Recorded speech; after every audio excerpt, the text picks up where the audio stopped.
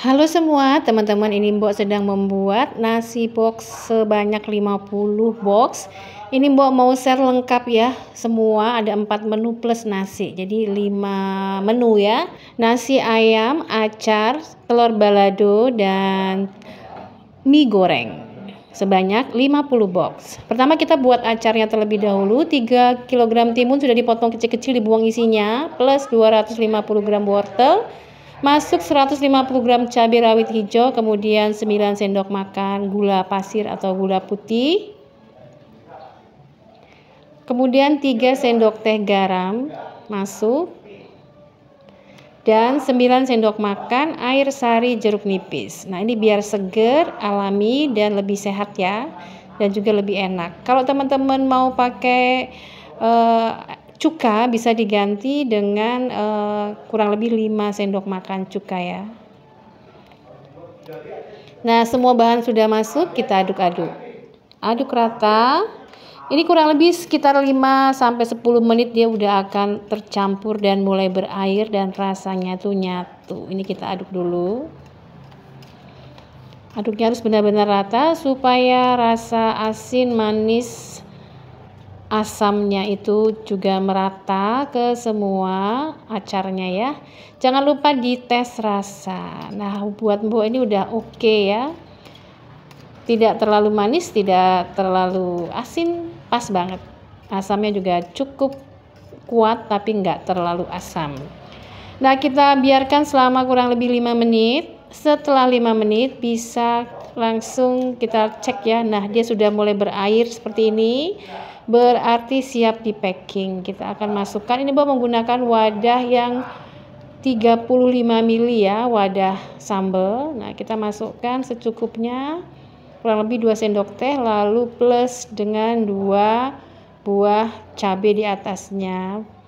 Nah, seperti ini. Udah jadi deh 50 sisa ya, itu sisanya yang di box besar untuk sendiri. Lanjut ke menu kedua, langsung kita bikin nasi ya. Nasinya untuk 50 porsi nasi box membutuhkan kurang lebih 6,5 ya, 6,5 liter. Ini Mbok masaknya 7 liter. Karena masaknya di rice cooker kira-kira 5-6 kali ya, jangan terlalu penuh nanti nggak mateng. Maksimal 1,5 liter sekali masak di rice cooker ya. Ini airnya di atas permukaan beras itu 1 ruas jari lebihin sedikit gitu ya, sedikit banget. Nah, udah matangnya akan cantik banget, tidak lembek, juga tidak terlalu akas seperti ini ya. Setelah 1 kloter atau 1 kali masak mateng, langsung kita simpan ke dalam termos. Ini karena Mbok hanya menggunakan 1 rice cooker ya. Nah, seperti ini. Jangan terkena air ya, catatan jangan terciprat air. Kemudian kita juga harus menggunakan masker mulut pada saat kita masak dan packing. Nah, ini nasi itu setelah kita akan bungkus dengan kertas nasi, kita uapkan dulu ya, jangan terlalu panas banget. Jadi turunkan sebentar suhunya, kurang lebih biarkan selama 2-3-5 menit. Baru akan kita packing ya. Ini bisa langsung kita packing begitu kita angkat sekitar 2-3 menit ya. Langsung ini Mbok menggunakan 200 mili cetakannya tuh ukuran 200 mili. Agak ditekan biar tidak terlalu sedikit. Nah, ini langsung kita letakkan, kita cetak di kertas nasi, jangan terbalik ya, ini bagian yang tidak lengketnya. Kita bungkus seperti ini. Nah, ini tahan selama 12 jam ya teman-teman, 10-12 jam. Jadi matang bisa langsung kita bungkus, apalagi ini Mbok masaknya dan packingnya sendiri. Jadi nasi mateng itu langsung aja dibungkus seperti ini sebanyak 50 bungkus nasi. Sambil kita rebus telur ya. 4 kg telur untuk 50 porsi. 4 kg biasanya itu jadinya 60-an butir ya, untuk makan sendiri dan jaga-jaga kalau ada yang pecah. Ini direbusnya, ketika airnya hangat telurnya dimasukkan satu persatu. Nah, ini agak diputar sebentar biar nanti kuningnya tidak terlalu minggir. Ini tadi Mbok tambahkan kurang lebih 1 sendok makan garam dan minyak ya. Ini direbus selama kurang lebih 20 menit ya, dengan api sedang, jangan terlalu besar. Setelah dingin baru kita buka. Ini setelah matang langsung Mbok siram dengan air mengalir yang dingin ya, atau air kran. Lalu kita kupas satu-satu. Ini ngupasnya gampang ya, terlihat dan juga cakep ya. Nah biasanya ini telurnya telur agak lama ya, kalau telur baru konon emang agak susah ya, jadi agak nempel-nempel. Nah setelah kita kupas, kita akan goreng. Gorengnya ini Mbok hanya goreng-goreng tidak terlalu garing ya, supaya nanti tidak mudah basi aja. Jadi kita celupkan ke minyak, langsung angkat. Sambil kita goreng, kita siapkan sambal baladonya. 400 gram cabai merah campur dengan 3 buah tomat sudah dibelah, masukkan ke penghalus. 12 siung bawang putih ya. Nah cabenya masuk. Nah ini kita akan haluskan cabai, tomat dan bawang putih. Kemudian 250 gram bawang merahnya kita iris-iris terpisah seperti kita mau membuat bawang goreng. Kita haluskan dulu. Lanjut, bawang merah yang sudah diiris-iris kita tumis atau kita goreng dengan kurang lebih ini sekitar 6 sendok makan minyak ya. Kita goreng sampai wangi, sampai coklat kekuningan. Coklatnya kekuningan. Sampai wangi ya, sampai kira-kira 90% matang, atau seperti bawang goreng juga boleh, tapi jangan gosong biar rasanya enak ya. Kalau gosong nanti pahit. Nah seperti ini. Nih dikit lagi. Nah ini ya sudah mulai mateng di pinggiran, tapi tengahnya masih agak-agak merah. Masukkan cabai, tomat dan bawang putih yang sudah kita haluskan. Ini Mbok menghaluskannya tadi menggunakan air ya, bukan minyak. Boleh diganti dengan minyak. Sekarang kita akan ongsreng atau gongseng sampai berminyak ya, unsur airnya habis biar nanti tidak mudah basi. Jangan lupa tambahkan 4 ibu jari gula merah, 2 sendok teh garam. Lalu tambahkan juga 1/4 sendok teh micin biar mantap. Kalau nggak suka boleh di skip ya micinnya. Kemudian 5 lembar daun salam, 3 ibu jari lengkuas. Diosreng-osreng sampai berminyak. Kalau kurang berminyak boleh ditambah sedikit minyak ya. Ini terutama biar tidak mudah basi. Nah goreng telurnya masih lanjut. Sambil kita terus ongsreng ini, tes rasa, maaf didulit pakai tangan. Nah ini kurang nendang, ini Mbok tambahkan kaldu bubuk ya, 1 sendok teh kaldu bubuk.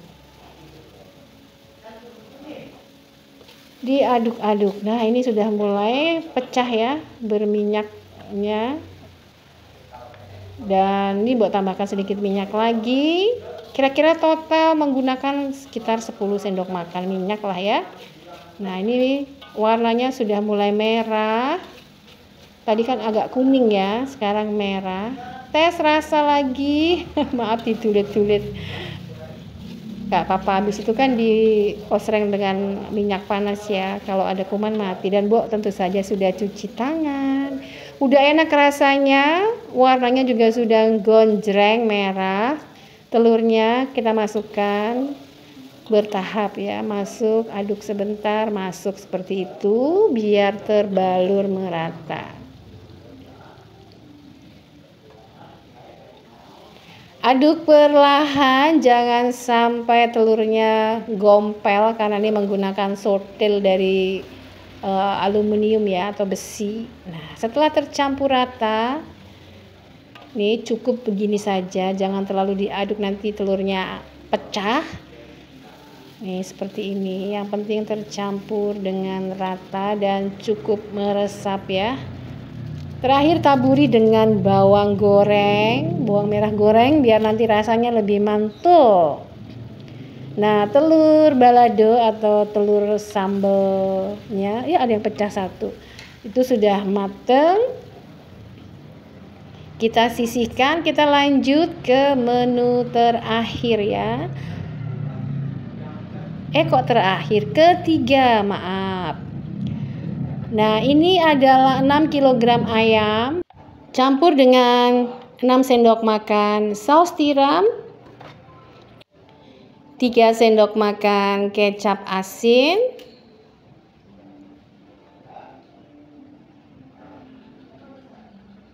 1,5 sendok teh garam, dan 1,5 sendok teh kaldu bubuk. Aduk rata. Nah, ini kita aduknya harus benar-benar tercampur rata ya, biar rasanya sama, nggak belang-belonteng ya. Aduk terus, boleh banget kalau mau sambil diremas-remas dengan menggunakan tangan. Ini tadi mau tambahkan lagi 3 sendok makan kecap asin ya. Jadi kecap asinnya totalnya 6 sendok makan. Setelah itu diamkan 10 menit. Setelah 10 menit digoreng. Nah, ini mau menggunakan ayam tanpa tulang ya. Tapi ada sebagian juga yang pakai tulang, ini campur ya. Kebetulan tadi pesennya salah paham kayaknya sama pedagang sayurnya, nggak apa-apa ya. Jadi kita akan goreng sampai benar-benar mateng, tapi jangan terlalu garing ya, nanti keras. Kita goreng sampai kuning kecoklatan seperti ini.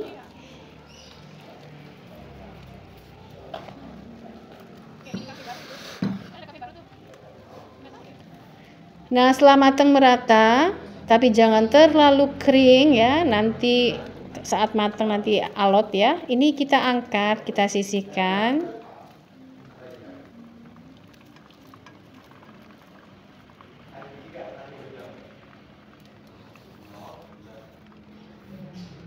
Nah, kita akan goreng semuanya sampai selesai.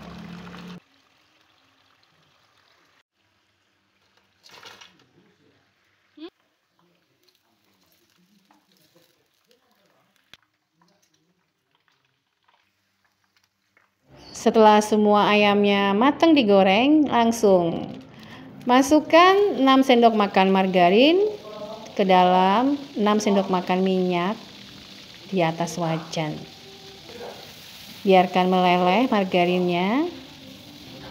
Masukkan 250 gram bawang putih cincang atau iris tipis dan 250 gram bawang merah iris. Diosreng sampai warnanya kuning kecoklatan dan wangi. Nah, warnanya sudah mulai kuning, kita masukkan 300 gram cabai hijau, 3 ibu jari jahe yang sudah dikupas dan dibelah agak besar ya, 3 batang daun bawang iris, dan 3 buah bawang bombay atau kurang lebih sekitar 250 gram bawang bombay. Bawang bombaynya kalau ada boleh ditambah ya, tapi lagi mehong 3 buah aja cukup. Setelah bawang bombaynya layu dan wangi, kita masukkan persausannya. Pertama, masukkan 6 sendok makan kecap asin,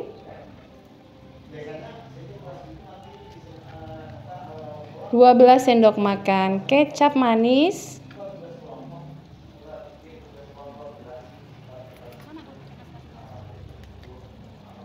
6 sendok makan saus teriyaki, 3 sendok makan saus tiram, diaduk. Ini saus tiram ya.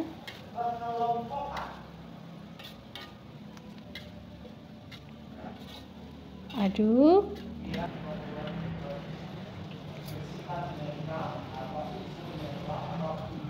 Kita tes rasa terlebih dahulu. Tambahkan 3 ibu jari gula merah, 600 ml air, dan 3 sendok teh lada bubuk, serta 1 sendok teh kaldu bubuk. Kita aduk-aduk rata. Tes rasa sekali lagi, udah oke, mantul, mantap betul.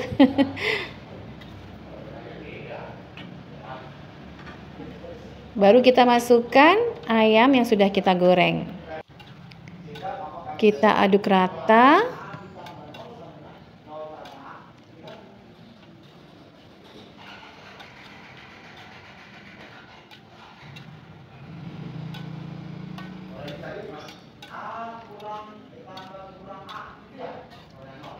Nah, ini harus pakai air ya, jangan langsung dimasukkan tanpa air supaya nanti ayamnya tidak terlalu keras ya.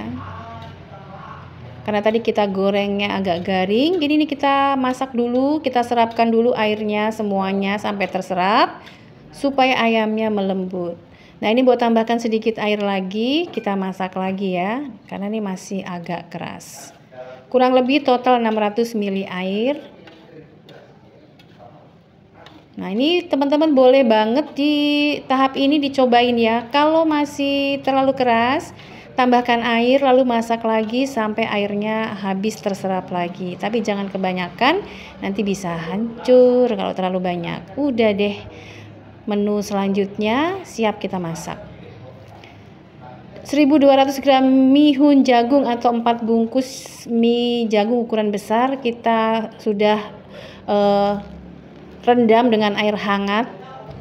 Maaf videonya tidak terekam ya. Ini langsung ke bawang putih yang sudah masuk ke dalam wajan 250 gram dan juga bawang merah 250 gram. Ini kita iris-iris saja biar praktis ya. Ini menggunakan kurang lebih 7 sendok makan minyak yang sudah panas. Kita osreng-osreng sampai bawangnya berubah warna seperti ini dan aromanya wangi.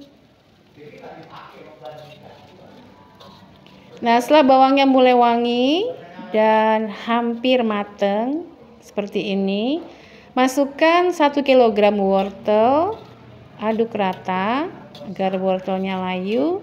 Wortelnya sudah dipotong-potong ya, dan 250 gram daun bawang iris,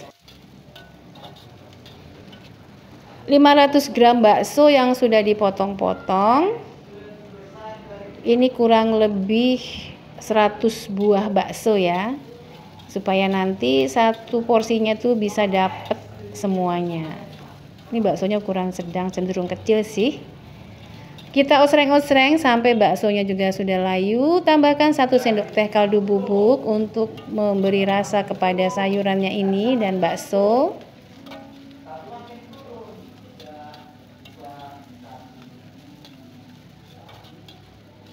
Nah, setelah layu wortel dan juga sudah mateng baksonya, kita tes rasa dan tes kematangan ya. Jangan terlalu empuk ya, layu saja. Baru kita masukkan bihun jagung yang sudah kita rendam dengan air hangat. Nah, ini posisi wajan ini mati ya. Masukkan 6 sendok makan kecap asin. Kompor mati ya, bukan wajannya. Maaf. Posisi kompor sudah mati ya. Begitu bihun masuk, kompornya dimatikan. Bihunnya masuk, tambahkan kecap asin, lalu 12 sendok makan kecap manis. Atau kecapnya disesuaikan dengan selera. Kalau mau lebih gelap bisa ditambah ya. Kemudian 4 sendok teh lada bubuk.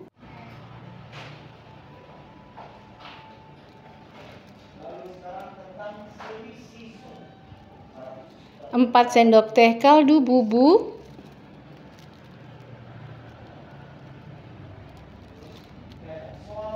2 sendok teh garam dan setengah sendok teh micin masuk ya. Lalu diaduk. Ini posisi kompor mati, kita aduk dengan tangan ya teman-teman. Ini mie-nya tuh hangat aja ya, jadi bisa ya. Kemudian nanti bagian bawahnya bisa dibantu disodok dengan sortil kalau misalnya terlalu panas ya. Di tahap ini semuanya harus benar-benar merata dan rasanya harus sesuai dengan selera ya. Jadi jangan keasinan, jangan juga kurang asin. Kita tes rasa. Setelah dirasa pas, baru ini karena kebesaran ya penggorengannya, supaya matang dan rasanya lebih merata, ini Mbok pindahkan ke dalam wajan yang lebih kecil. Jadi dimasak lagi menjadi 3 kali masak ya ini ya, 3 kali ngosreng sambil dicampur dengan kol atau kubis ya. Ini menghabiskan 1 kg kol untuk seluruh resep mie-nya ini ya, mie goreng, bihun goreng. Jangan lupa dicobain lagi ya teman-teman pada saat ini kita masak, kita matangkan seperti ini. dikoreksi rasanya. Kalau belum oke bisa ditambahkan kecap misalnya ya, atau kaldu bubuk kalau misalnya kurang asin ya. Ini tambahkan kecap biar warnanya lebih cantik ya.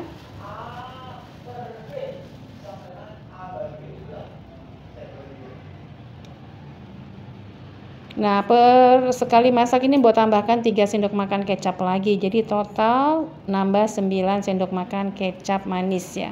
Ini udah ditaburi dengan bawang goreng, diaduk-aduk dan ini sudah mateng ya. Nah, tadi buat tambahkan daun bawang dan seledri kita campur biar rata. Jadi total untuk keseluruhannya menghabiskan 250 gram daun bawang dan seledri ya teman-teman, termasuk seledri yang akan kita pakai untuk nanti di akhir taburan. 250 gram itu sudah beserta bonggolnya ya, jadi kalau bonggolnya dibuang sekitar ya 200 gram itu udah campur ya, daun bawang plus seledri. Seledrinya 100 gram sepertinya cukup. Nah, udah deh, udah mateng. Jangan lupa taburi dengan bawang goreng ya. Bawang gorengnya membutuhkan untuk keseluruhan menu ya, sekitar minimal menggoreng 500 gram bawang goreng ya. Nah, udah deh siap. Ini semuanya mateng. Mari kita packing. Nah, ini untuk bihunnya menggunakan plastik ya, bihun gorengnya. Pertama kita masukkan minyak. Jangan lupa tambahan-tambahannya, jadi ada bakso, wortel, kol, dan daun seledri. Nah, setelah lengkap begini baru kita ikat. Ikat simpul ini ya, supaya bisa mudah dilepas seperti ini. Jangan lupa pada saat packing suhunya sudah harus turun ya. Ini sisa ya, bisa buat orang rumah ya setelah menghasilkan 50 bungkus bihun goreng. Jadi catatan ya, pada saat packing suhunya harus sudah agak turun, jangan terlalu panas karena kalau langsung ditutup nanti basi mendadak. Sekarang kita masukkan ke dalam box. Ini box menggunakan ukuran 18 x 18. Masukkan telurnya, kemudian masukkan ayam saus. Enak lah ini saus kecap, saus teriyaki dan saus tiram campur ya. Kemudian nasi, mie goreng dan acar. Serta jangan lupa ditutup plus kerupuk.